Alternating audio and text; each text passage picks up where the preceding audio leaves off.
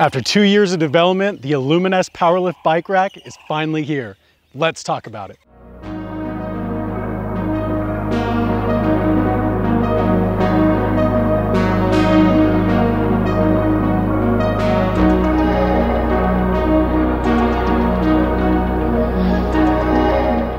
This is the Aluminess PowerLift bike rack, and it's designed to make loading and unloading of your bikes on the back of your van a breeze. Now, while mounting your bikes in the back of your van is an excellent option, let's face it, sometimes it's a lot more of a challenge than it needs to be.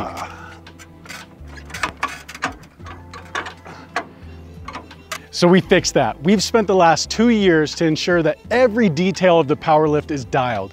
From the latching mechanism to the rigging setup and everything in between, we put this product through its paces to deliver the ultimate bicycle transport and storage solution for your adventure van. Thanks to a tremendous set of product tests from our engineering department and great feedback from our industry partners, we've arrived at a product that's capable of handling 155 pounds in some of the roughest terrain you can throw at it. So let's dive in. Powered by a standard off-the-shelf Milwaukee or DeWalt battery system, there's no need for complicated wiring with the PowerLift. Just plug in your battery, pull the latch, and you're good to go.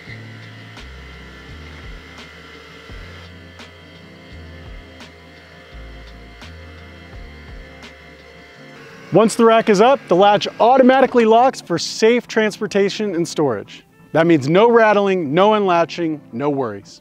The upper tray lowers to a nice and convenient waist level loading height, about 36 inches off the ground. This means loading and unloading your heavy e-bikes is a very nice and simple process. So whether you've got 2 e-bikes on here or 2 traditional mountain bikes, we've got 2 options for you. You can do it with the pulley system, or you can go a 1-to-1 ratio in the rigging, so you get a lower weight capacity faster lift or a high weight capacity standard lift and lower rate. Down here, we've got an Aluminess Explorer box. We designed the PowerLift to be compatible with your box, so you've still got nice, easy to access and convenient storage for your tools, your camping stuff, you name it, you can put it in this box. So whether you've installed the PowerLift on a Sprinter or a Transit, we've got a vehicle specific, easy to access, easy to use rear door handle. That makes opening your rear door, getting in and out of your van, very simple, even with the PowerLift on there.